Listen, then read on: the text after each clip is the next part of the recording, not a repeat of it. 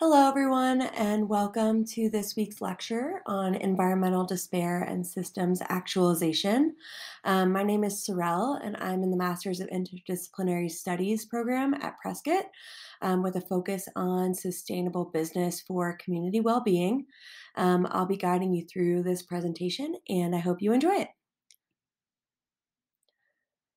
So, our objectives today are to discuss Joanna Macy's environmental despair, and I'm also going to introduce systems actualization to you all, and then we will engage with some despair work for our closing activity.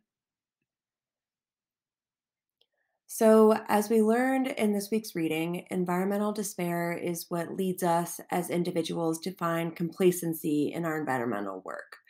Environmental despair is dangerous because it leads us as a collective of individuals to become caught in a place where we practice disbelief, denial, and double lives.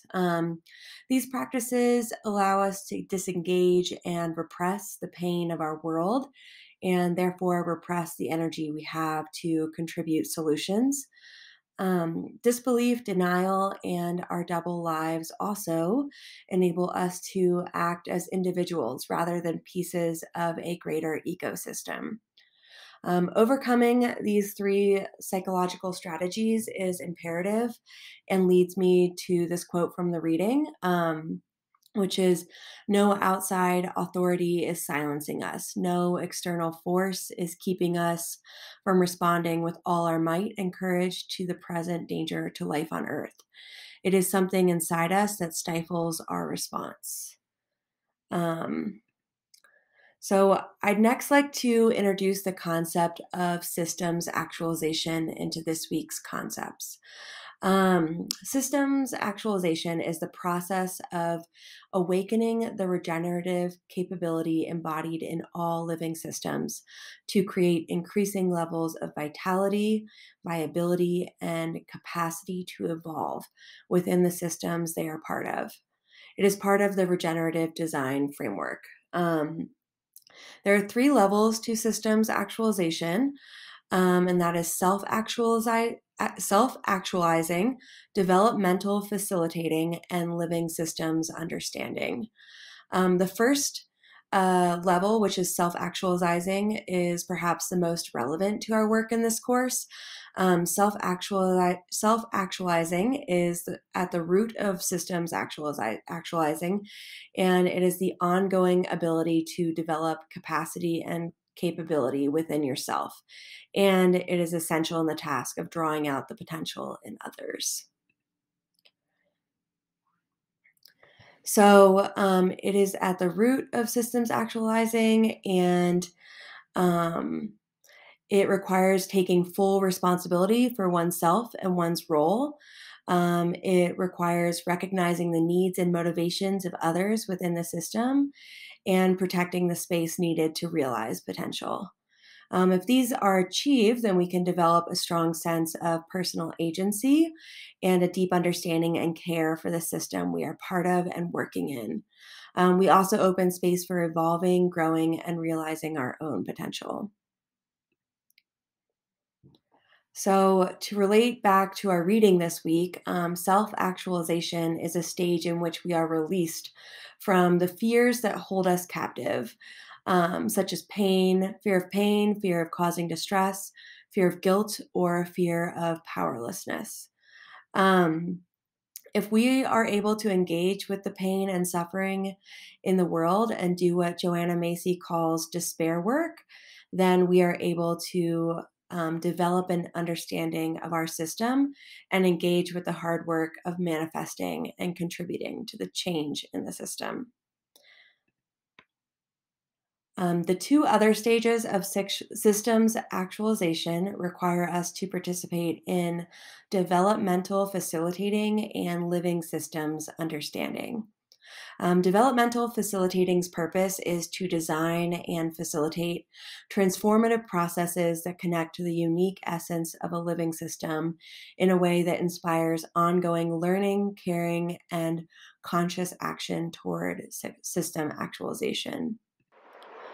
Um, Living systems understanding's purpose is to understand the principle of how life works in a way that informs thinking and action so that humans realize their potential to be contributing, value adding members of local, global, and living systems. Now, I want to put all of this information in the context of this course. From Joanna Macy, we learned that a human problem is becoming caught in disbelief, denial, and double lives, which trap us, humans, in a place where we are unable to bring ourselves to engage with the issues around us in a meaningful way. However, as we are all know, we are part of a greater living system. We've been conditioned to believe that we are individuals and that our actions do not play a role in the greater system's functionality and success. Um, this is a false belief. And in order for our systems to reach their full potential or systems actualization, we must first start with self actualization. Self actualization is the deep work we'll do on our own that allows us to engage with the pain of the world. A tool that Macy offers is despair work. Finding self actualization enables us to contribute to the developmental work, which helps others evolve. And when others are actualizing, we are able to see how life actually works and engage with a living systems understanding.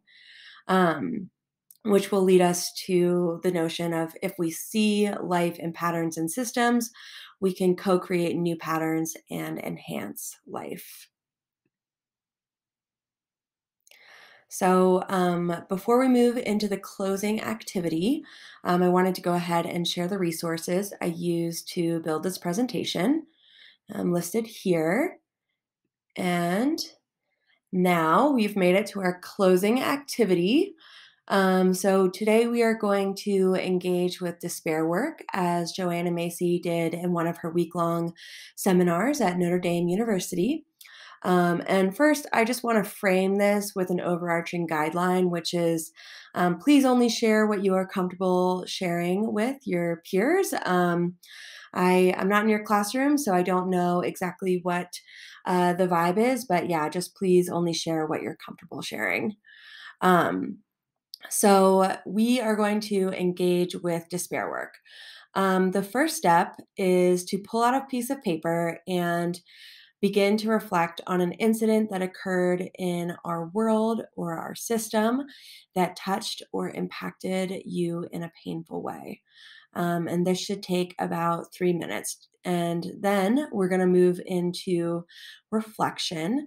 And I want you to consider why this incident impacted you.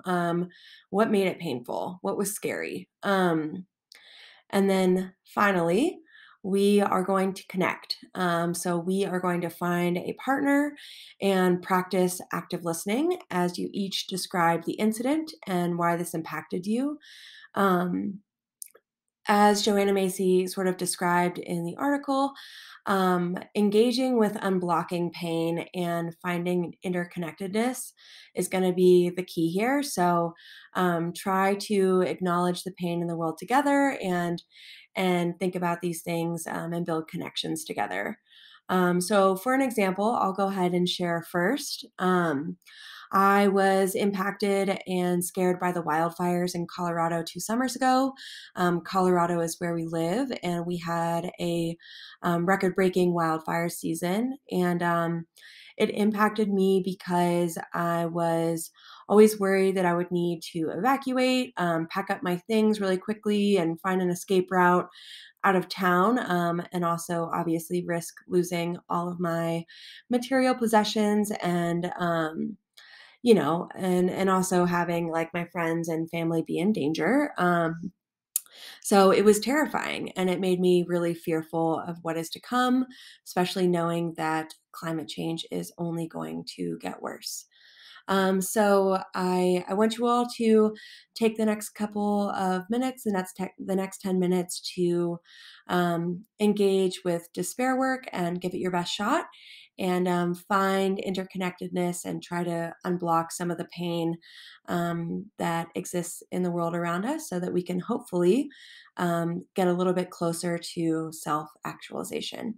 Hope you all enjoyed the presentation, and I hope to hear how it went. All right, have a great class. Bye.